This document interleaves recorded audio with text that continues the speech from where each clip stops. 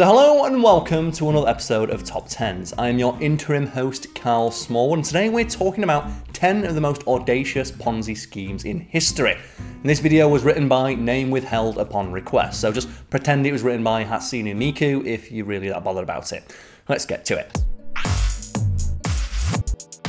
For anyone unfamiliar with the term, or at least its specific definition, a Ponzi scheme is where you create a fake business or something and then promise the absolute world to anyone and everyone you can bend the ear of and convince them to invest. Then, and here's the part that makes this scam so successful and kind of beautiful in its simplicity, use a portion of those invested funds to pay back some of the people who initially invested rather than just taking all the money and running. The idea being that by actually delivering on whatever ridiculous promise you made initially will result in even more people investing, hoping to see a similar return. You then rinse and repeat these steps until you have a big enough pile and then just take it all. A literal confidence scam. Named for Italian businessman Charles Ponzi, a hallmark of this classic swindle and the thing that makes it popular even to this day, NFTs, is that until the scam part happens, it is technically possible for the average Joe to make some money, although it's not very likely. So we're not advising anybody out there throw their money into one of these things, of course, but it's important to note why this particular grift is so prevalent. Despite being so well known, the name for it is common parlance.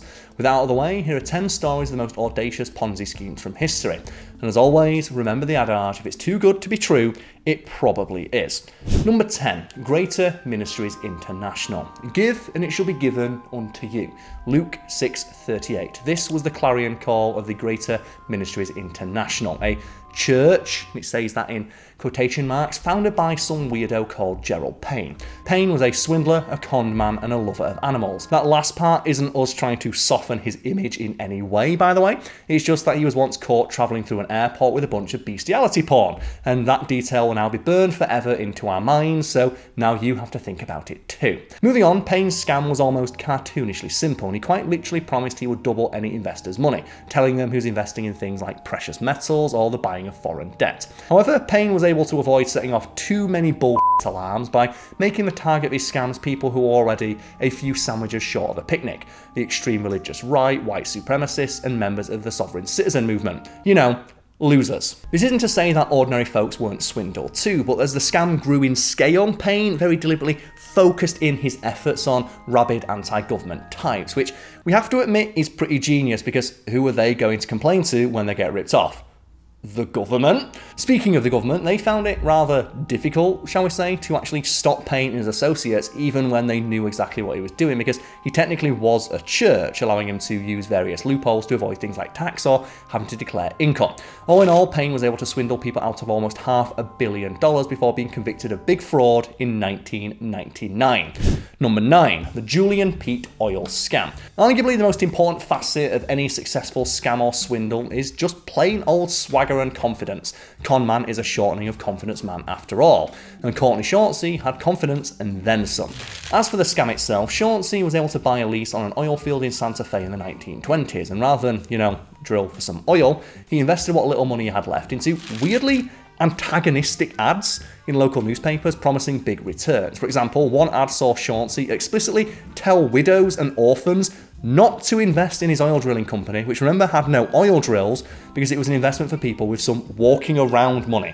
Weirdly, this worked, positioning himself and his company, the Julian Petroleum Corporation, which would be shortened to the Julian Pete Corporation to make it sound folksy and wholesome, as independent with the average American as its ideal investor. Shortsey secured millions in investments, with some people literally walking into his office to hand him their hard-earned wages, them evidently not trusting the postman or the bank for a check or something.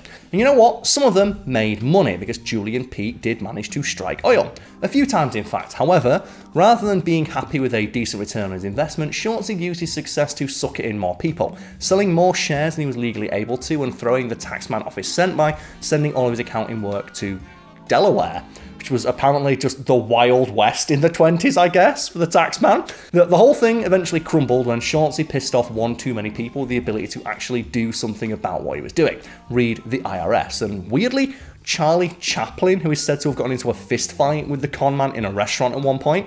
We don't know why, but it happened, so we're mentioning it.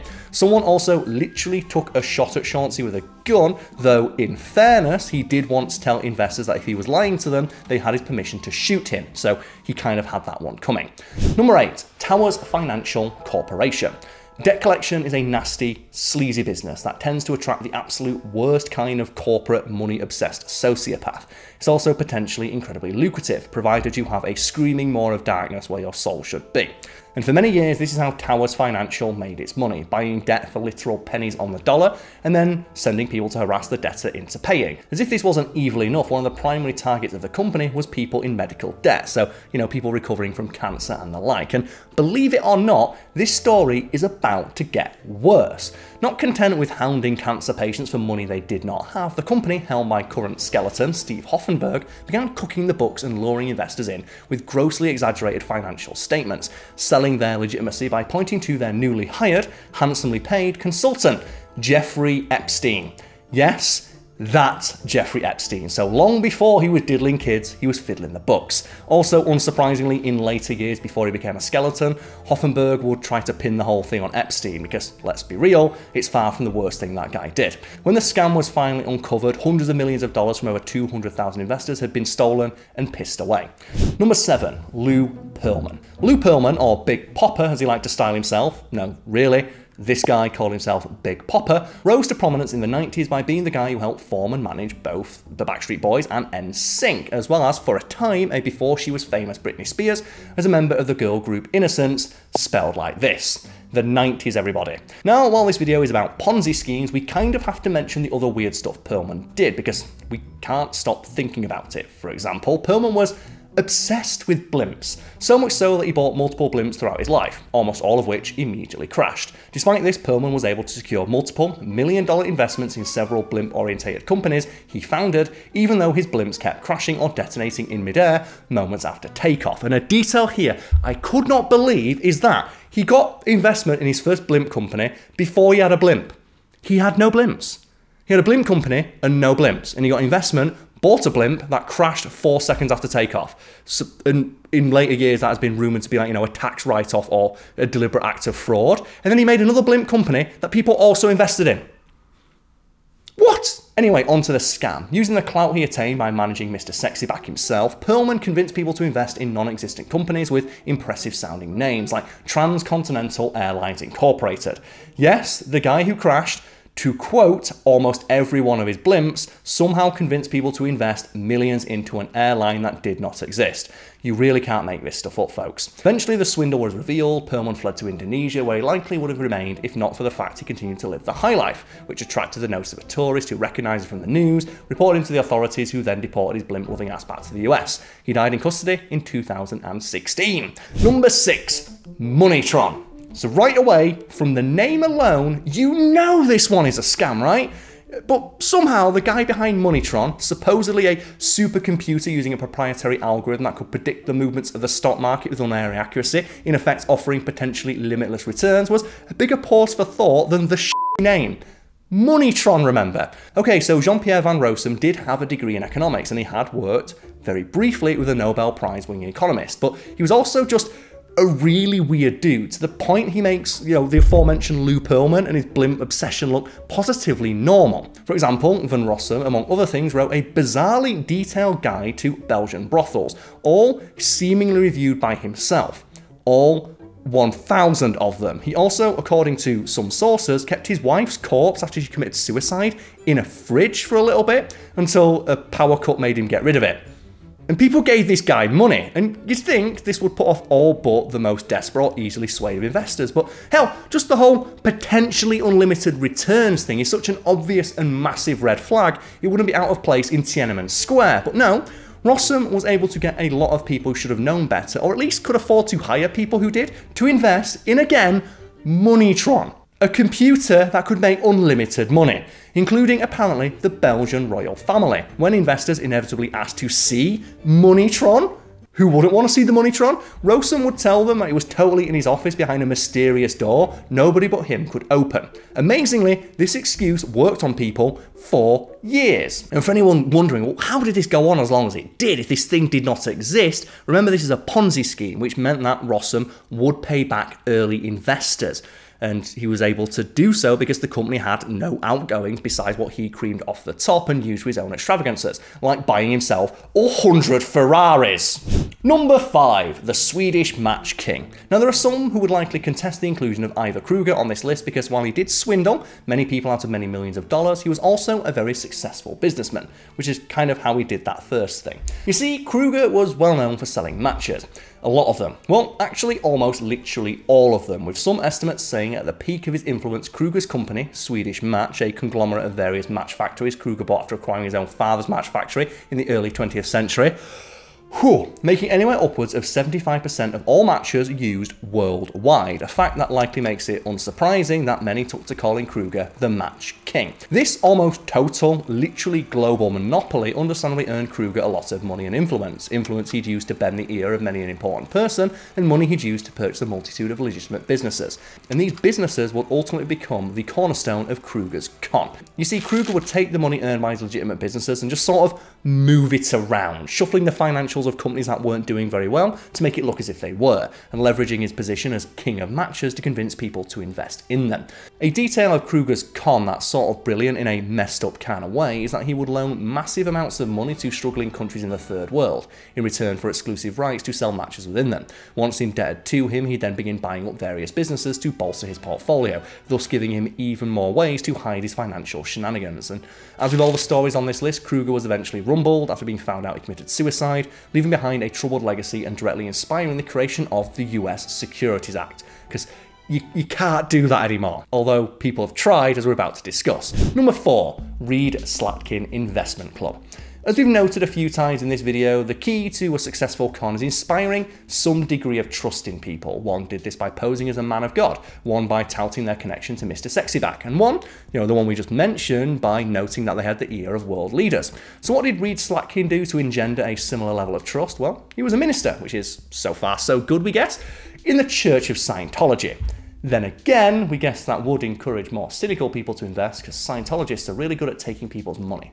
Moving swiftly on, Slatkin promised investors an obviously bullshit return of about 25% on any money invested into his club, using his connection to an internet startup called Earthlink and the commitment to the tenets of Xenu, our great galactic tormentor, to convince them he was on the level. That's not a joke, by the way. Many of Slatkin's victims were Scientologists, and some of them were even famous, like, for example, Greta Van Susteren, a bull merchant working for Newsmax. Slatkin then began pissing the money away on everything from fast cars to, get this, a theme park, the latter being something he apparently wanted people to invest in, then just never built. He just took the money and went to another theme park, I guess. Slatkin was found out in the early 2000s and sentenced to 14 years in prison. He died in 2015.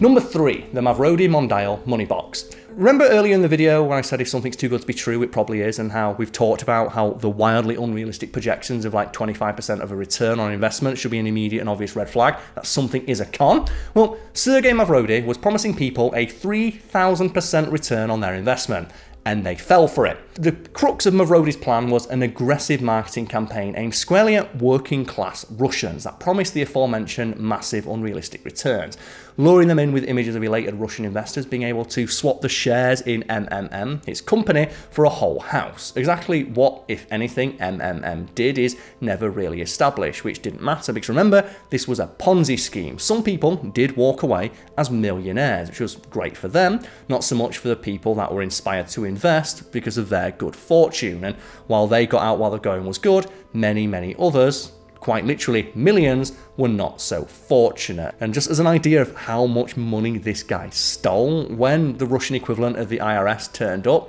to take away his ill-gotten gains, they needed 17 trucks.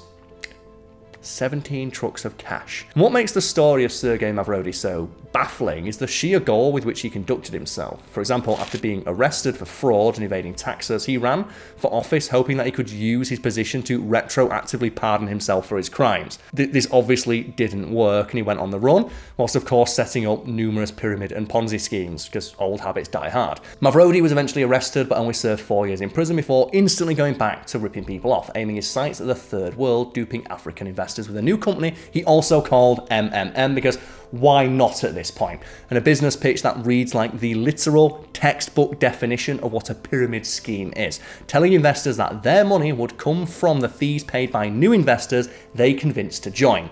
Mavrodi eventually got his though, dying of a heart attack in 2018. A con man to the end, his funeral was reportedly paid for by investors in his African Bitcoin startup, because of course this guy was also into crypto. Number 2, Scott Rothstein. For the most part, Ponzi schemes are really about one thing: making fat stacks. But for some, while the money is a nice bonus, it's secondary to what the money lets them buy and what it represents: power, influence, the respect of their peers. This is what seems to have driven Florida-based lawyer Scott Rothstein to defraud people out of over $1 billion. We mean, he also bought lots of stuff, including a fleet of cars kept in their own air-conditioned garage, and a gold-plated toilet for himself, and then a second one for his wife. His and hers gold-plated toilet. What a romantic. But what he seemed to have gotten off on, though, was the prestige his ill-gotten gains allowed him to just buy, essentially. Like, they added to his profile. Rothstein used the money he made from selling investments in lawsuits, which, as an aside, is the most American thing I've ever heard. And the Cliff Notes version of what he did is essentially just go to investors and say, hey, I'm part of a big class action. Would you like to buy in? You'll get your money back when, the lawsuit pays off. And that's apparently a thing you can do in America. Who knew? Anyway, he would use the money, defrauding people using this method to fund politicians, sponsor local events in Florida, and donate extensively to charity. All these things raised his profile considerably, allowing him to hob with the fanciest of knobs and mingle with celebrities like Arnold Schwarzenegger, Chris Tucker, and Kevin Spacey, which is probably going to date whenabouts he did this. But here's a not so fun fact for you all. If you donate illegally obtained money to a charity and the IRS finds out, the charity sort of has to just give that money back, which is what happened when Rothstein was found out with the Fort Lauderdale Holy Cross Hospital, who had to return a $1 million donation Rothstein had made to fuel his own ego. Something that may make you happy to learn then, that since 2010, Rothstein has been serving out a 50-year sentence for, among other things, fraud, because of course. Finally, number 1, Tom Petter's. I'd like to read you a quote now, folks. Minnesotans need to be reminded there are thousands of entrepreneurs in our state who are grounded in community values, give generously to charity, act as true mentors to other business people, are ethical stewards of investors, and grow good jobs. They are not Tom Petter's. And that right there is a quote from the judge who sentenced Tom Petter's to 50 years in federal prison for defrauding people out of literally billions upon billions of dollars. So how did he do it? Well, to put it simply, by lying his arse off for over a decade and seemingly never stopping to think what was going to happen when the IRS realised something was amiss. And as an aside, it's probably worth noting that even in the entries where we didn't specifically mention it, in almost every one of the stories we've covered so far, the reason why the person got caught is due to the IRS or their country's equivalent crawling up their arse with a microscope when they noticed irregularities in their finances. Something that is wont to happen when you do what Petter's did and sell things that did not exist. Specifically, Petter's would, through his company, Petter's Group Worldwide, invent fictitious orders for millions of dollars worth of electronics he'd claim were to be sold to big box stores like Costco or Walmart. Petter's would then use these non-existent orders as collateral on loans.